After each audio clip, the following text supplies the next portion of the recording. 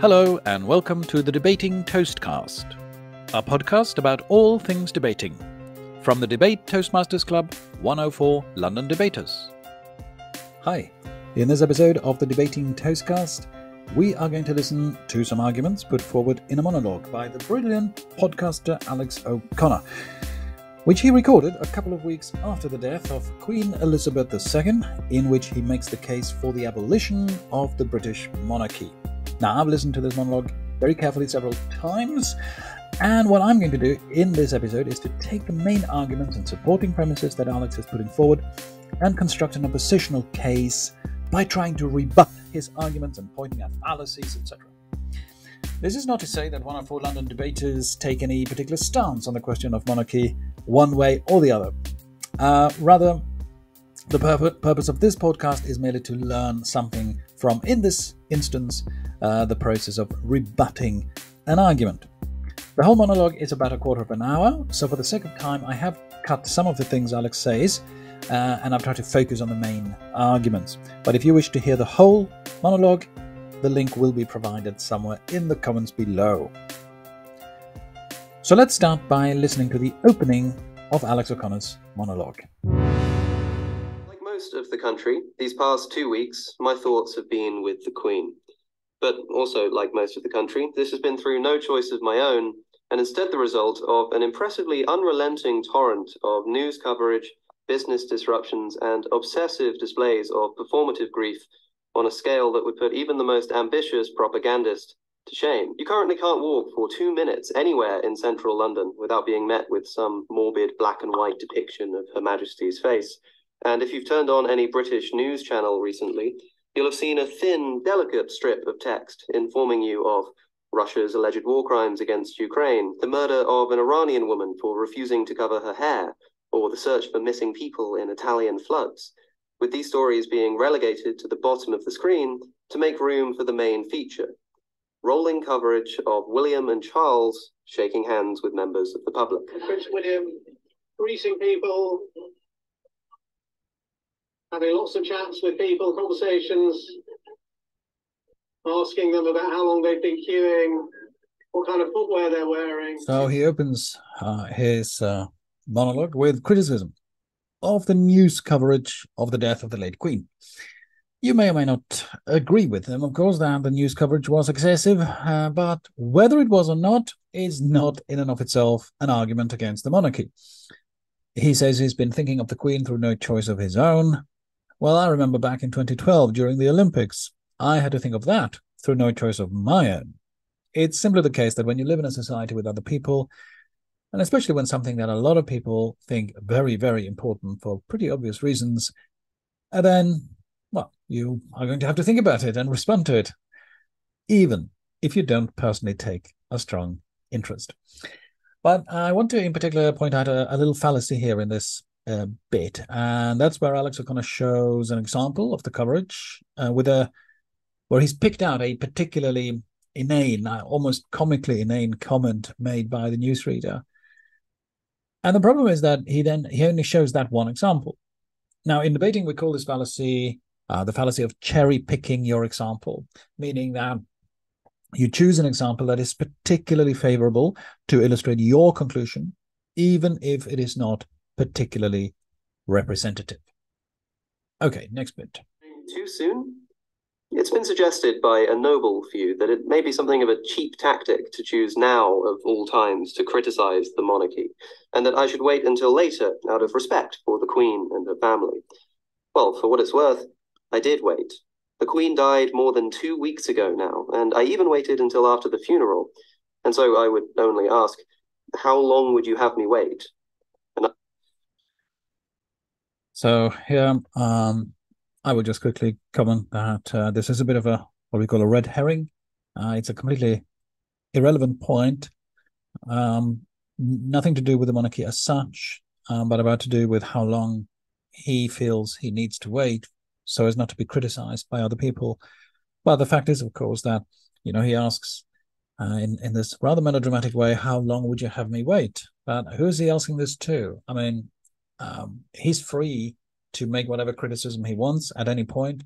It's there's no real hindrances to that, either before, during, or after the period of mourning of Queen Elizabeth II in particular.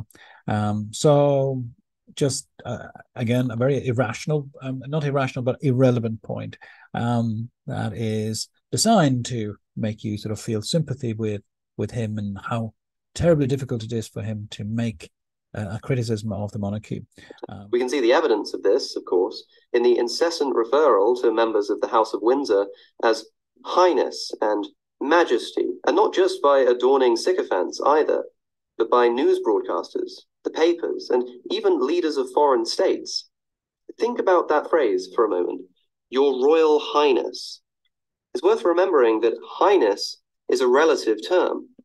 Higher than what, exactly? Who is it that these fellow Homo sapiens deem themselves to be higher than? And on what grounds? Usage of this excruciating label is at once a reminder and reinforcement of our position not as citizens, but as subjects, and subjects of a monarch whose political status has been inherited by virtue of mere bloodline. This is what I'm being asked to respect, and I find myself simply incapable of such a thing. So here, Alex is making the claim that by using titles such as Your Highness, we are implying that these royals are higher in terms of their personal qualities, perhaps, and that the rest of us are lownesses. Well, quite frankly, this is a nonsense, and it is actually the fallacy of an appeal to emotion. In this case, perhaps the emotions of indignation or jealousy, how dare they call me a lowness? Of course, they're not doing anything of the kind. The title, Your Highness, and you ask by sort of what right, etc., they claim to have this title. Well, it is the dignity and the importance of the office that they have been given, and it is not the Homo sapien holding that office that has that importance and that highness. It is the office itself. So it doesn't make any of us lower. It simply reminds us that the holders of such high offices, that they need to live up to the high expectations that the dignity and importance of that office places upon them. But I understand, of course, why they keep up with this language. It's clear to me that the linguistic submission in using terms like majesty and highness are as essential to the continuation of the monarchy as are the crowns and the capes. Why? Because if you were to remove these things, what would this family be left with? Without the deference, without the jewels, without the ceremony, who are these people? The monarchy, especially that lukewarm and impotent form of British monarchy that doesn't anymore possess any real political power to speak of, appears to me nothing more than thinly disguised celebrity. An obsession over celebrities is tiresome enough when it isn't being funded by the taxpayer. A moment's reflection reveals that their highness is our lowness. And so when a news broadcaster refers to His Royal Highness King Charles III, they're not just asserting their own position as a subordinate, which they're welcome to do if they wish, but also mine and yours, and subordinate to a controversial hereditary dynasty whose right to rule is still, I'll remind you, officially legitimized by the authority of a god that doesn't exist. How is this not more controversial? Our only lawful and rightful liege lord, Charles III. So there's a couple of important factual errors here. Alex keeps referring to the mere bloodline, that the monarch has the right to rule over us by mere bloodline.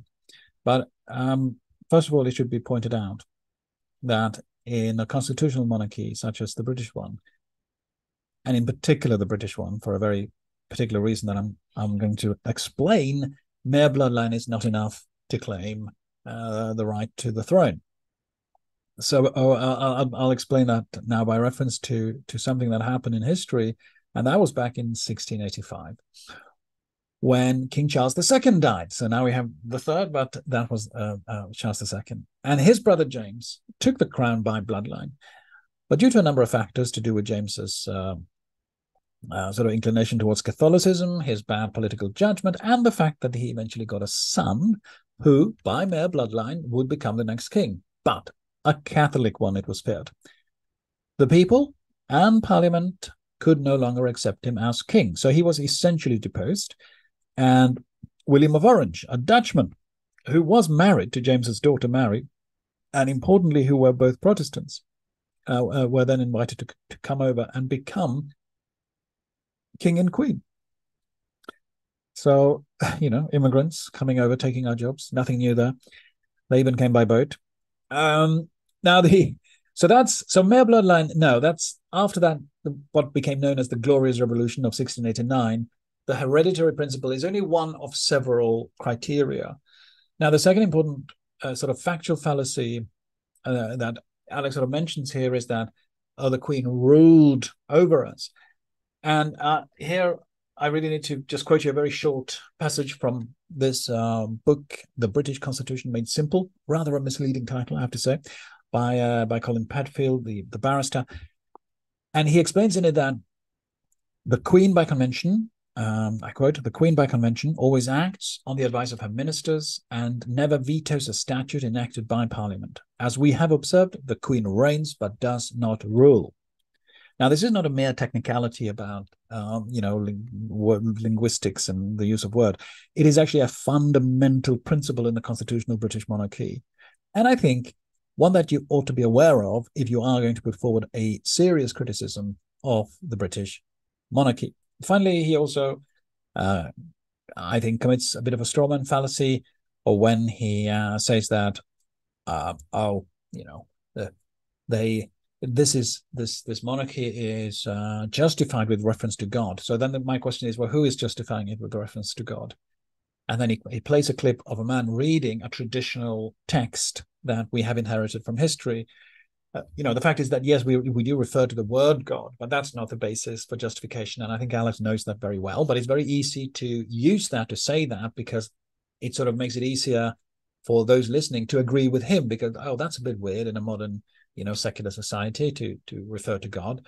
Yeah, but the fact is nobody is doing that and in earnest believing that that is the justification. That's just traditions that we read, these texts that are many, many decades, sometimes centuries old and very beautiful, and they are part of our tradition and they're part of the sort of ceremonies that we do, but we don't in earnest justify the institution by reference to God. And I should actually mention also something that J.P. Somerville, the Cambridge historians, said in this book is that actually back in the day when these texts were written, any form of government, whatever the government would have been justified with reference to God, because that's just how they did it. And because we use these old texts by way of tradition, that's why the word God appears there. But surely Alex knows that nobody is seriously justifying the institution, on the basis of divine right of kings. Nobody's done that for about 400 years. So you would have to ignore 400 years of history in order to make that come forward with that as a serious argument. It is not a serious argument. It is merely a straw man fallacy. Of course, I'm not this month's only royal critic. You may have seen that some sullen individuals decided to protest the monarchy in person. And what happened? One woman in Scotland was arrested and charged with breach of the peace for simply holding up a sign in Edinburgh reading, "Fuck imperialism, abolish the monarchy." Arrested and charged. Or consider Simon Hill. Hill attended the proclamation of Charles as king in Oxford, a ceremonial event with no royalty present, and after remaining perfectly silent during the first part of the event concerning the death of the Queen, simply heckled, "Who elected him?" as Charles was declared the new king. Naturally, he was also arrested. One man in Edinburgh decided to heckle Prince Andrew, former friend and alleged fellow hobbyist of convicted paedophile and sex trafficker Jeffrey Epstein, calling him a sick old man.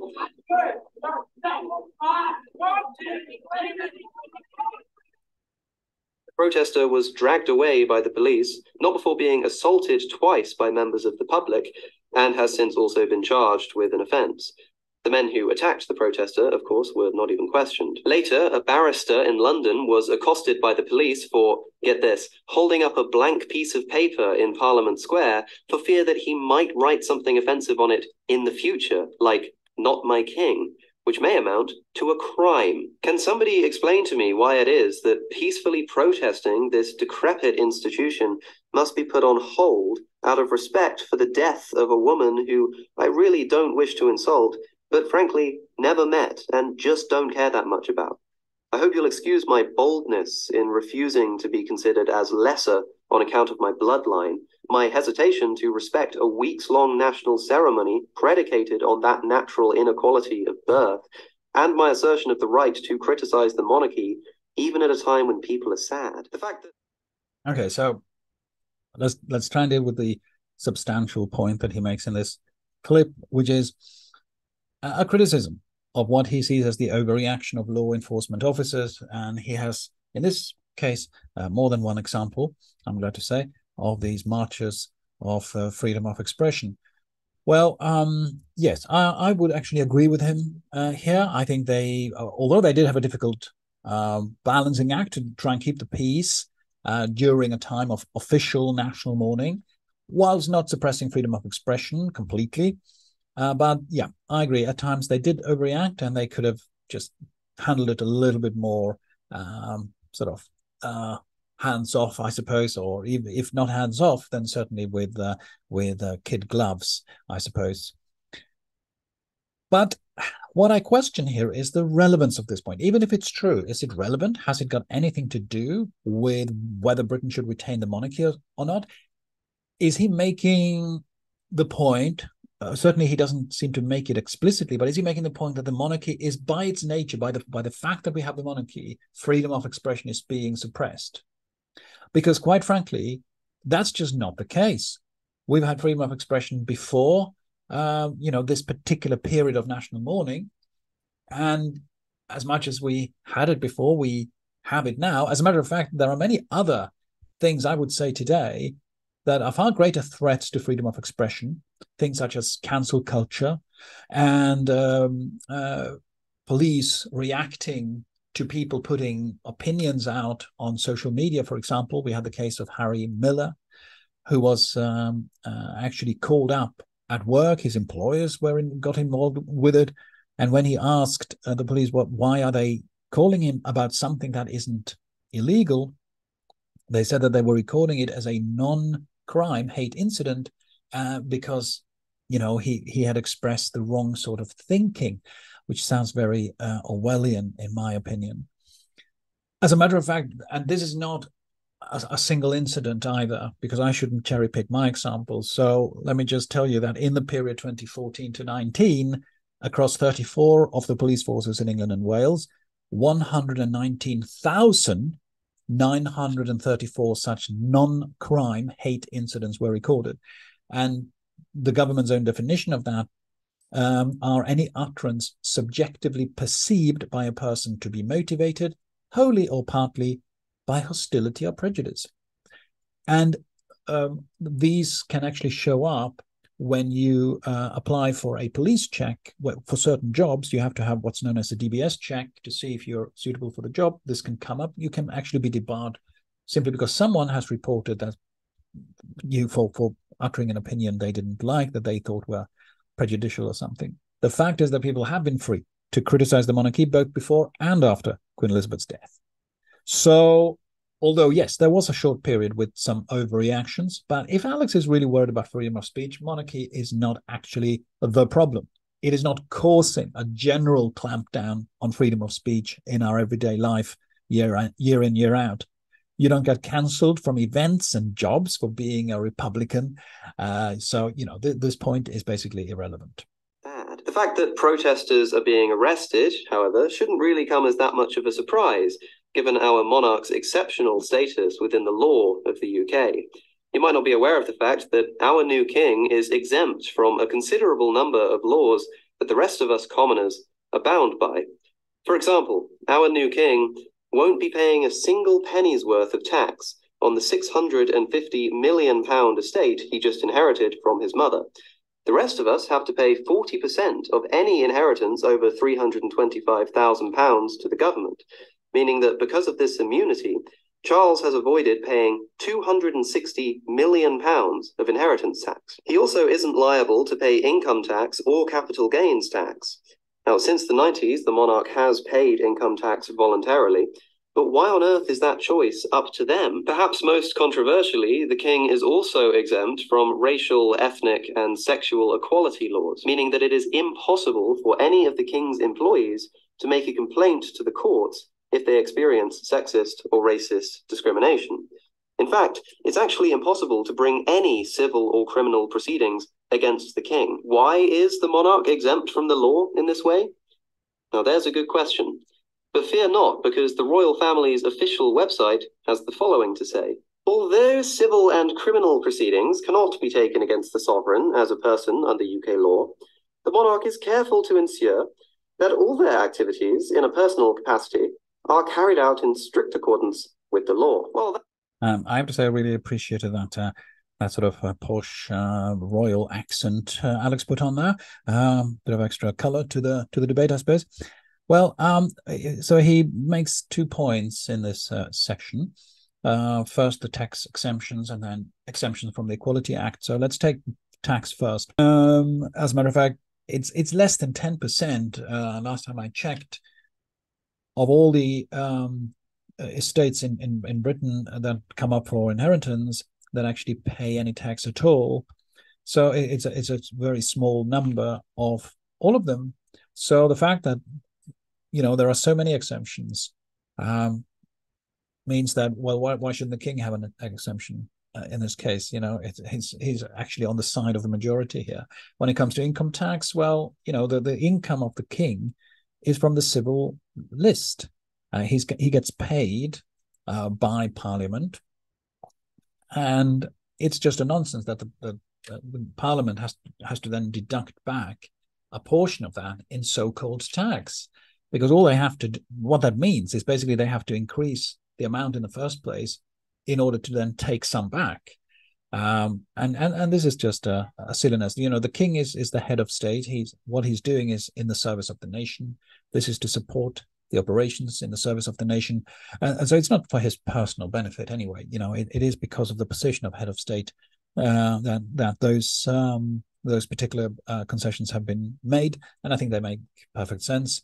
They're just sensible arrangements, but they can be taken away. This is a decision made by Parliament, and it's only for as long as Parliament decides that is the way it should be. It's nothing to do with monarchy as such.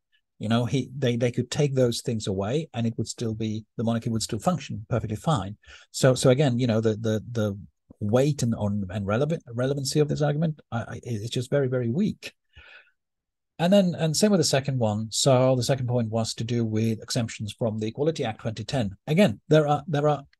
I mean, it's true that there are some exemptions, but this is also irrelevant. There are many exemptions in the Equality Act 2010. Religious orders, ministers, for example, television industry, film, advertisement industries, as well as lavatory attendants. Did you know that? They have exemptions in the law as well. So I think if loo attendants can have exemptions, so I think can the king. Don't you? I think so. So many others are also given exemptions, and therefore we can have exemptions without the monarchy, and we can have the monarchy without the exemptions. So the point is simply irrelevant. Let's hear his next. Some have objected to me that since the monarchy doesn't have any real power to speak of anymore, and is mostly symbolic, it's not really worth all the fuss that I'm making over it. Well, aside from the myriad legal immunities, financial benefits, cultural significance, and one-to-one influence over the Prime Minister, perhaps this is right.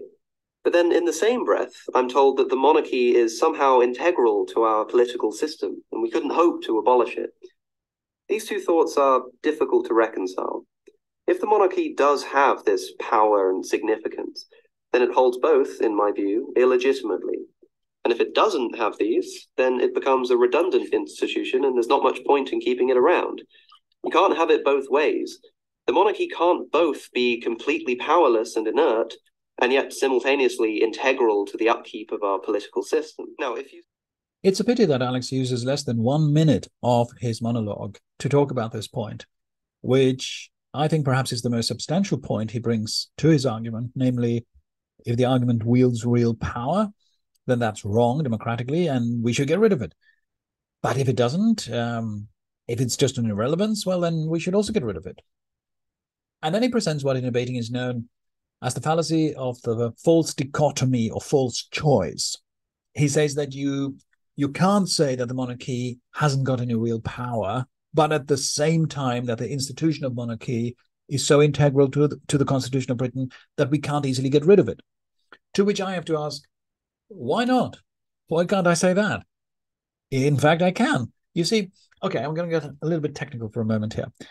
What Alex, I think, is employing here is something Aristotle called an enthymeme. So an enthymeme is an argument, and sorry about the pronunciation for anybody who speaks Greek here. An enthymeme is an argument in which one of the premises are not explicitly stated, one or more. Now, we use this all the time because it's tedious to spell out all the obvious reasons for something. You know, for example, if I say, vote for my plan because it'll give everybody clean water the cheapest way. What I don't need to spell out is why clean water is better than dirty water, why cheaper is better than more expensive, because those are obvious points to all. And therefore, they are unstated premises that are part of my argument, but I don't need to state them because they are obvious to all. And so if I just make the argument, vote for my plan because you'll get clean water the cheapest way, then that's an enthymeme. I do give one premise there, but I don't give additional premises to support that because those are obvious. Okay, so that was just to explain an enthymeme. It's something we use all the time, but it's useful to know what we call it in debating. Okay, so what it appears to me that Alex is doing here is arguing with an unstated premise. But actually, in this case, it is one that's not obvious to all. It's one that's actually quite important to spell out, and that needs to be spelled out, that needs that support of actually saying it out specifically, namely that democracy or the democratic principle must trump everything else in all the sort of contexts of governance of the state. Because how else can he claim that our monarchy is illegitimate? So, you know, legitimate is a Latin word originally, and it means lawful or fixed by law in line with the law. And any constitutional monarchy, including ours, is fixed by law. It's subject to law, it's subject to parliament, which is why one historian described Britain as a republic with a king attached. Now, be that as it may, the fact is that our monarchy is literally legitimate because it's fixed according to law. But as Alex is not around here at the moment to perhaps come back to me and explain what he meant by the word illegitimate, I think it's reasonable to suppose that what he probably meant was that it's democratically illegitimate because the king has not been voted in one way or another. Nobody's actually cast a vote for him. But there's not a single country in the world that I know of that is a direct democracy. I guess perhaps Switzerland comes fairly close with its cantons and its referendums and all sorts of things. But of all Western countries comparable to Britain, what they are ruled by law. So in German, we call it a Rechtsstaat. Sorry about the pronunciation there. With varying degrees of indirect democracy in most cases, based on the principle put forward by John Locke in the 17th century and other philosophers and theoreticians that a ruler must rule with the consent of the ruled, right? So we don't vote on everything, but we give our consent to the system, and it works. Now, since the Glorious Revolution of 1689 that I referenced earlier, which made Britain a limited constitutional monarchy, the king or the queen reigns, doesn't rule, with the consent of Parliament. And, the people through Parliament, obviously. Just as any government in a parliamentary democracy springs out of Parliament, and it must have Parliament's support. So, in conclusion to this argument that if the king has real power, then that's illegitimate, and if he hasn't got any power, then he's just irrelevant, and we can't have it both ways. The rebuttal is that, well, it is a false choice. It's a false dichotomy. The king has real but very limited power. The right to be consulted, the right to encourage, and the right to warn, as well as a limited number of important constitutional duties. all settled within law and convention, and therefore literally legitimate. But in addition, subject to the approval and consent of Parliament, a Parliament that is elected by the people, and therefore also democratically legitimate. Of course, a great many people chose to show up in their thousands and watch the procession, and queued for up to 24 hours just to catch a glimpse of the cloth that covers the box in which the Queen's body is lying. Naturally, I defend anybody's right to do this. If you want to grieve, then by all means grieve. I'm just asking you to understand that not everybody shares this compulsion, nor thinks it an event worthy of a national shutdown, non-stop rolling news coverage, and a bizarre taboo on having anything negative to say about the existence of hereditary monarchy in the 21st century, to the extent that its protesters are being arrested in the streets and to relatively little objection. Some of us, in fact, are quite insulted by the suggestion that God has elected some people as rulers and others as subjects, and that there's no amount of personal achievement that can alter one's category. Support this mythical state of affairs publicly if you choose, but please be aware of the elitist, aristocratic principles you're thereby legitimizing, and why not everybody takes too kindly to them. I've thought for a long while now that it's high time that we did away with this surreal and mystifying element of our country's constitution. And now that the Queen is dead and Charles is taking her place, we've been met with a perfect opportunity to discuss its future or non-future in British politics. And if you want my view, I think the monarchy should have died when the Queen did. So here I want to draw your attention to a bit of a rhetorical trick. When he says, support this mythical state if you want to, sort of referring to the whole notion of the divine right of king and all that, which I dealt with earlier. But what he's doing when he does that is that he gives the impression again of this sort of false choice, really, between either believing in the myth of divine right of kings or agreeing with him, agreeing with Alex, as if no other alternatives can exist. Now, we know that's not true. So let's focus on his next point. He says that by showing your support for the constitutional monarchy, you need to be aware, if you're not, that you are legitimizing the principle of aristocracy and elitism, as he calls it. Well, I mean, it's true, indeed, as I said in a previous section, that our support for the monarchy, the people's support for the monarchy, does give it democratic legitimacy. In addition, of course, to the sort of literal, actual legal legitimacy that it has in the law and by convention. So I'm glad Alex is acknowledging that point. But the essential argument that by supporting monarchy, we are automatically also supporting the principle of aristocracy and elitism, he is again employing an enthymeme, if you remember what that was. An enthymeme is an argument with one or more premises unstated. So what are the unstated premises here? Well, I can only see it as 1, monarchy equals aristocracy and elitism, and 2, that aristocracy and elitism are bad things. So are those premises true? Well, let's look at some of the most egalitarian, i.e. least elitist countries in the world, such as the Netherlands, Denmark, Norway, Sweden. These are all monarchies. And actually, Norway, my own home country, or, well, native country, I live in England now, in Norway, they actually did away with that kingdom's aristocracy in the 1814 constitution, in which they also restated Norway's status as a hereditary but limited constitutional monarchy. Now, contrast these countries, Scandinavian countries and Benelux countries, to some of the world's most prominent republics, not least France and the USA, and you actually find countries there with pronounced levels of elitism. So it's perfectly possible to support a constitutional monarchy without supporting the principle of elitism and aristocracy. Elitism is very much present also in republics.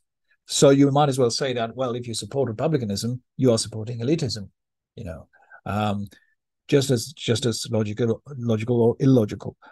And then to the unstated premise number 2, that aristocracy and elitism are bad things. Well, I think it depends very much on the context, and Alex may actually agree with that if he gets a chance to reply to this, which he is very welcome to do, by the way. But look at, for example, when Russia and France got rid of their aristocracy in their two countries' respective revolutions, well, it didn't have any immediate positive effects, right? So I think rather than thinking about it all in the abstract, let's ask if the current presence of aristocracy in Britain actually hampers ordinary people's freedoms and ability to participate in the political process. We have something like 47 dukedoms left, perhaps 700 aristocratic families in total in a country of nearly 70 million people. In the House of Lords, after various reforms in the past few decades, only 89 of its 827 members are actually hereditary peers. So I think rather than talking about, the abstract principle, let's ask specifically, what specific problems are these people causing for ordinary people's freedoms and participation in the political process? And I think the answer is none whatsoever. And therefore, well, supporting it or expressing something that is an abstract support of it, well, is that a problem? Really? Is that an issue? It's not. Also, when it comes to elitism, who would oppose elitism in top sports, in classical music, in heart surgery? Sometimes elitism is good. Now, sometimes it might be bad, but hey, let's be specific. It's not helpful or instructive to simply talk in abstractions. Finally, please don't interpret what I'm saying as in any way hostile to the Queen personally. I'm constantly reminded when I raise my democratic concerns of what a wonderful woman she reportedly was, and how much she did to unify our country and engender unprecedented national spirit. It troubles me not at all to accept that she did these things, and did them well, but let's not pretend as if these are relevant qualifications in determining who should rule a nation. If providing national unity and community spirit, and just generally being a good person, are sufficient warrant for being the head of state, then we may as well declare Harry Kane or Gareth Southgate to be the King of England. It's nothing against them personally to suggest that, despite their achievements in this regard, heads of state in the 21st century ought to be elected by the people. The fact that the Queen was a unifying figure is not relevant. I would say it's very relevant for being the head of state. And the fact that she was not elected contributed to that. The very act of having any kind of election is, by its very nature, divisive. Look at the US, look at Hungary, look at France, all countries with elected heads of state, processes that have been massively divisive in those countries. And who can forget the greatest democratic exercise in this country for at least a generation, if not several, the Brexit referendum? Was there ever anything more divisive? And I should also mention that he keeps saying that the Queen ruled, and yeah, well, you know why that's not true now, and that's not correct. But to not understand such a basic point really weakens your credibility when you put forward an argument against a constitutional monarchy. Alex then concludes with a wholly unsupported claim, namely that heads of state ought to be elected by the people. Ought to. Well, why? Again, enthymeme, he doesn't give the really fundamental reason for that claim, the premise that he builds that on. What about Germany, for example? So in Germany, the president is elected by a federal convention that mirrors the composition of the Bundestag, which is the German parliament. And what about Israel? In Israel, the president is elected by an absolute majority in the Knesset, the Israeli parliament. Now, these heads of state are not directly elected by the people, but put in by a process of indirect parliamentary democracy. And although we, as the Scandinavian countries and the Benelux countries, do not employ a process of voting, but instead employ the hereditary principle, the monarch is still constituted by the consent and approval of Parliament. In other words, it is an indirect democratic process under the rule of law. And I should point out that we have heard no argument from Alex throughout his monologue as to why the hereditary principle is either wrong, or that it doesn't work, or perhaps a combination of both, or some other reason. I don't know. He just asserted it, but he hasn't given us a fundamental reason as to why that is so. I would submit that the hereditary principle is neither worse nor better than any other system. But again, it depends on the context. It depends on the specifics. Has Alex, for example, not heard of the British philosopher Michael Young, who in 1958 actually coined the term meritocracy, and he meant it as a negative term in his dystopian satire, The Rise of the Meritocracy. And more recently, another Michael, this time the American philosopher Michael Sandel, who in his 2021 book, Tyranny of Merit, What's Become of the Common Good, says of meritocracy, and I quote, "The more we think of ourselves as self-made and self-sufficient, the harder it is to learn gratitude and humility. And without these sentiments, it's hard to care for the common good." End of quote. So I put to you that rather than having a head of state who believes he deserves to be there, imagine President Blair or indeed Boris, or how about the Lord Protector Nigel Farage? Now that's a thought for you. I think it's actually a good thing that the current king, Charles III, literally has done nothing to deserve to be in that position he finds himself in, other than to behave in accordance with his constitutional role. This inspires in him humility, gratitude, and as we saw with his late mother, the late Queen Elizabeth II, a deep sense, a deep commitment to fulfilling one's duty to the country and to the people, all of the people, not just those who voted for him, because nobody did. And that, ladies and gentlemen, is a good thing. I hope this podcast has been useful. I certainly learned a lot preparing for it, so I hope you learned something too. Alex O'Connor is a great podcaster with lots of interesting guests and conversations. Really recommend you to check him out a bit more if you haven't. And so I hope he doesn't mind that I perhaps rather cheekily used his monologue to construct an oppositional case against. But he has done actually similar things to others, so I'm sure it's fine. And Alex, you have full right of reply if you should ever hear of this. You can look up 104 London Debaters and get in touch, or perhaps write an email to info@londondebaters.club. That's info@104londondebaters.club. Now, let me leave you with a quote from the great philosopher, politician from the 18th century, Edmund Burke, from his famous Reflections on the Revolution in France from 1790, in which he says, and I quote, "The science of government being therefore so practical in itself and intended for such practical purposes, a matter which requires experience and even more experience than any person can gain in his whole life, however sagacious and observing he may be, it is with infinite caution that any man ought to venture upon pulling down an edifice which has answered in any tolerable degree for ages the common purpose of society." End of quote.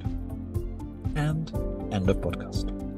You've been listening to The Debating Toastcast. Feel free to leave a comment, critical or encouraging. We welcome both. And if you'd like more information about joining the club or coming first as a guest, please have a look at our website, 104londondebaters.club, or send us an email on info@104londondebaters.club.